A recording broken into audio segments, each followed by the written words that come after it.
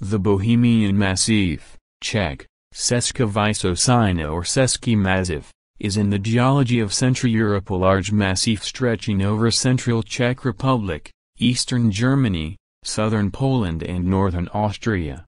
It is surrounded by four ranges: the Ore Mountains, Krusenhory, or Rizgeberg, in the northwest, the Sudets, for example Kirkanos, Kruby-Jesenik, in the northeast, the Bohemian Moravian Highlands, Česká Moravská Vrchovina, in the southeast, and the Bohemian Forest, Šumava, in the southwest.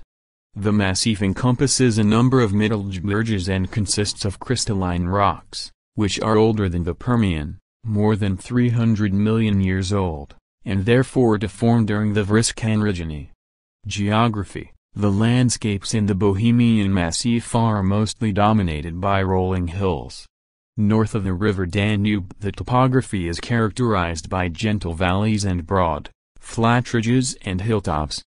The highest peaks on the Czech-Austrian borderline are Pilecki Plockenstein, 1,338 meters, and Sternstein, 1,125 meters.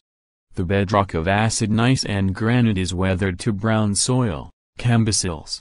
In flat areas and valleys the groundwater had more influence on soil formation. In such places clay soils may be found too.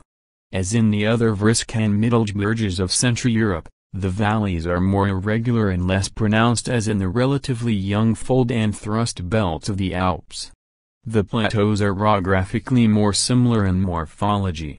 Water gaps in the Bohemian Massif are the Wakan, the Strudenge and the valley of the Danube from Vilshofen overpass and the Schlegenerschlinge to Laskak. Geology: tectonic subdivision. The internal tectonic structure of the Bohemian Massif was formed during the Vrškanriginy.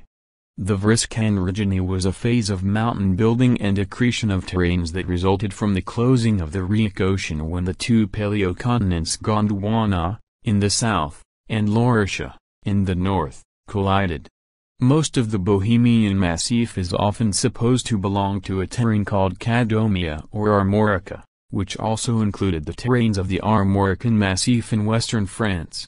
This supposedly formed a microcontinent that became sandwiched between the large continental masses north and south. The result of the Vrškanriginy was that almost all continental mass became united in a supercontinent called Pangaea.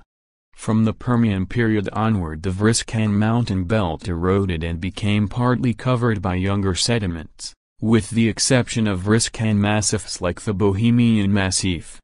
The basement rocks and terrains of the Bohemian Massif are tectonically part of three main structural zones, which differ in metamorphic degrees, lithologies and tectonic styles. This tectonic subdivision was formed during the Vrškanriginy. The Saxo-Thurinian zone forms the northern parts of the massif. The northernmost part of the Saxo-Thurinian zone is the mid-German crystalline high, which is but rarely exposed in the Bohemian Massif. The northern boundary of this zone is assumed to be the Rhenic suture which separates the former continental masses of Gondwana and Laurasia. The Maldanubian zone forms the central parts of the massif and has generally a higher grade than the Saxo-Thurinian zone.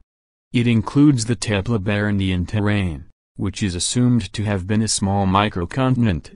The southeast of the massif forms a third unit, the Mravosiljan zone.